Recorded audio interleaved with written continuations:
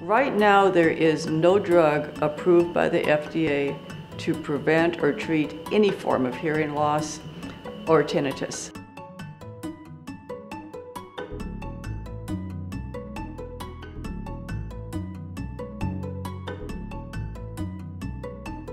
D-methionine is an amino acid, so it's a component of cheese and yogurt. It's found in foodstuffs, which is one reason I already knew that it was a safe agent. Your essential amino acid is the L-methionine, so that's more common in protein, but the D-isomer, and isomers are just mirror image molecules of each other, so the D-isomer has different properties, but it's present in foodstuffs that are fermented from protein.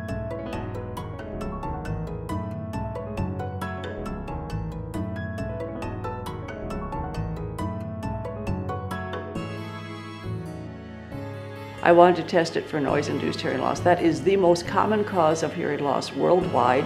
It's a huge problem in our military, of course. It's the most common reason why a soldier cannot be redeployed. It's also costing the Department of Defense and Veterans Administration $2 to $4 billion a year, depending on how you count it. And so I really wanted to see if it worked for noise-induced hearing loss, which is a huge problem, and it did. So we did our early studies, and the protection was, again, better than anything we'd seen with other agents tested around the world.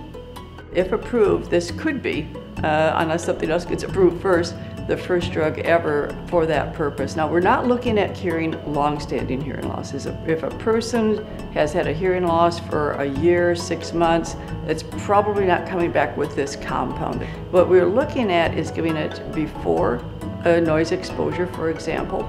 You can even stop it a day or two before the noise exposure and still have protection. At Fort Jackson in our clinical trial, we're giving it before, during, and after their weapons training to measure protection. But we've also found in our preclinical data that we can wait up to 24 hours after a noise exposure stops, give it at that time, and keep that hearing loss from becoming permanent and reverse it back.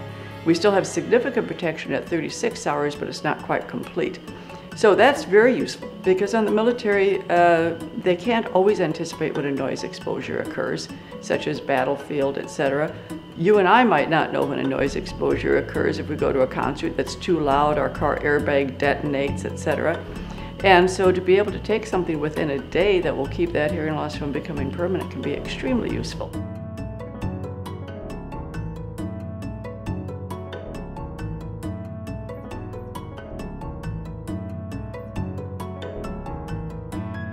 When I came here, I got a grant from National Institutes of Health called a KO8 Award, which is basically to transition someone from clinic into basic science, even though my Ph.D. was basic science oriented, to build that bridge from bench to bedside training.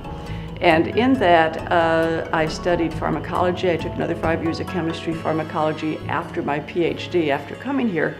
And so I started, after those 5 years of looking at mechanisms, I started looking for protective agents. And I basically hit the literature. Every night after dinner, I'd pull out articles and chart them according to various categories I'd set up. Criterion, they had to have been used in humans, they had to have good safety factors, they could be taken preferably orally. I set up just a whole host, and so I just started charting. Every night I'd chart more and more and more articles. And so I finally selected 4 agents. D-met was the second agent I tested, and when the animals came up, they had no hearing loss. So I'd learned enough about patents at that time to go down, apply for a patent. We repeated the studies immediately because I thought at first maybe the results were too good to be true.